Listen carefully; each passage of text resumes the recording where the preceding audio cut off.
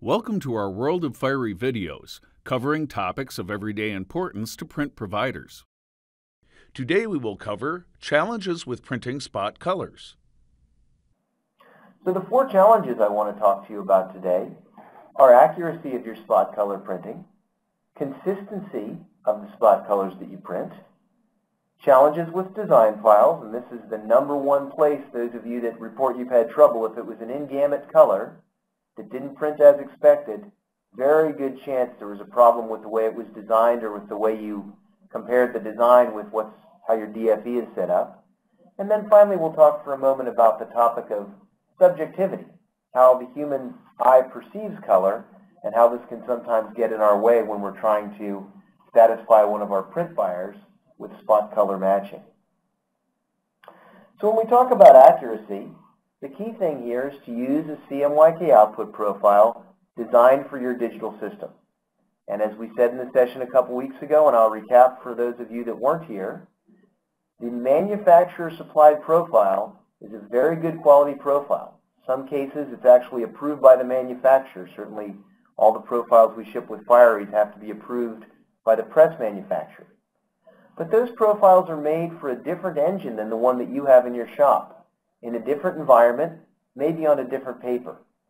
So if you really want to precisely define the gamut of your print system so that color management can work 100%, we really need to make a custom output profile. The second thing we need is we need the spot color table, the LUT or lookup table is what this stands for, that we create using the output profile. And this is the case that I showed on the last slide, where we look up all the different CMYK tints for each spot color in the library for each output profile. Because remember, that device-dependent CMYK recipe will change when I go from one stock to another, one set of print settings to another, and certainly when I go from one press to another. In the realm of consistency, we have to make sure that our printer is in a known and repeatable state, and as we talked about before, this means that not only do we need to have a proper output profile created, we also need to calibrate the DFE.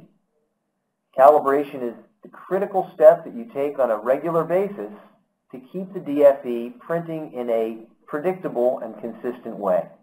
Without this, all the work you did to make your output profile won't give you the same level of precision from day to day or week to week or month to month.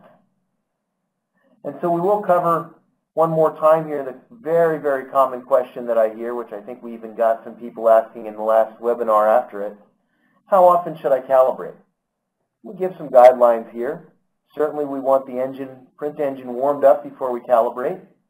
Certainly a good idea to calibrate before a large, important job.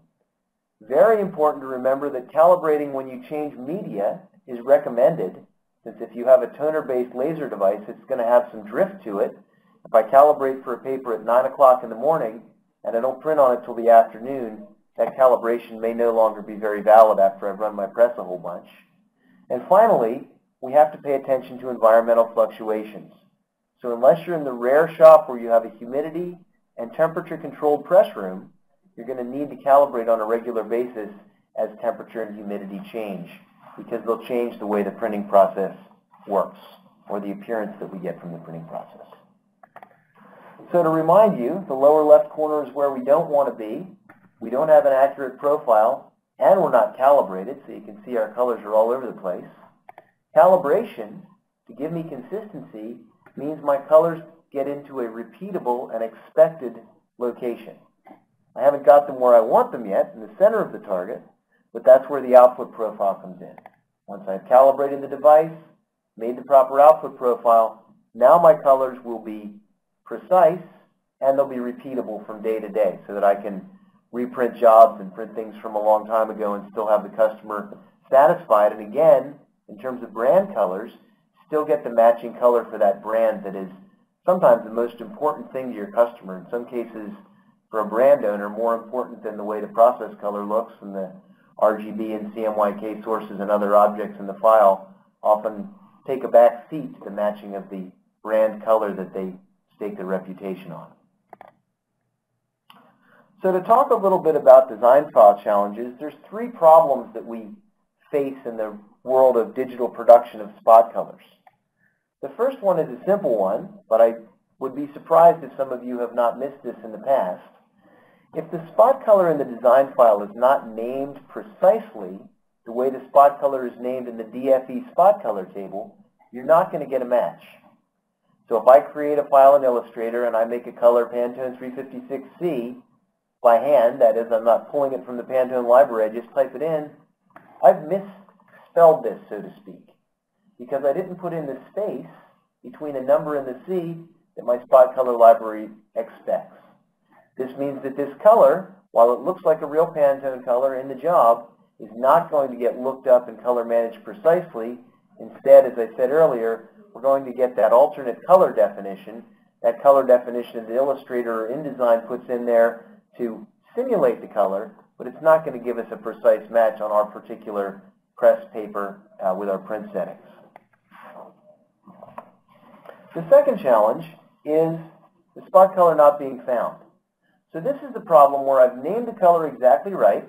Here's a Pantone from the new Pantone Plus Coded V2 library, very recently released by Pantone, and we just released this for the fiery here in the last month or so. This is a color that needs a new library loaded on your DFE to get looked up. So in this case, Pantone 19-2047, this plum color, went into the design file properly, into the DFE properly. But when the DFE went and looked for it in the spot color library, if we didn't have the new Pantone Plus V2 library loaded, it's not found.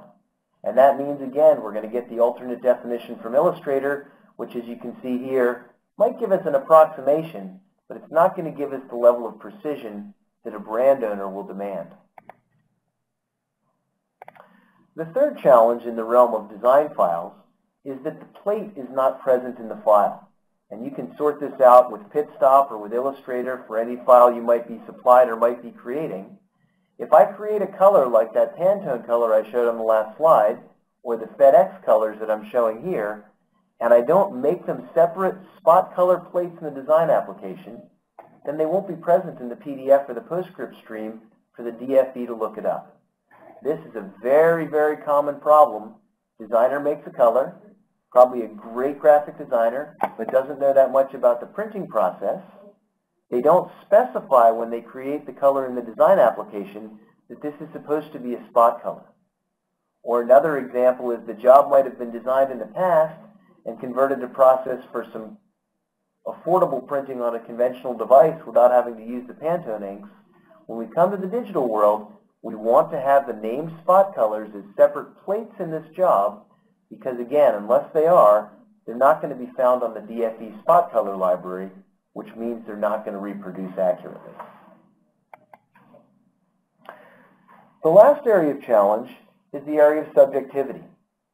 I think we talked about this in our earlier session, but I'm going to remind you, color management only works in D50 lighting. Part of the whole ISO series of specifications for color matching and color management and precise and high-quality print reproduction is that a D50 light booth must be the place the prints are evaluated. So as you can see here, our designer is thrilled by the match that they see from their Pantone fan book to the spot color we reproduced on the digital device. But if she takes that out of the booth, looks at it at her customer site, or in the waiting room, or in the car, or somewhere in her home, she's not going to see the same match.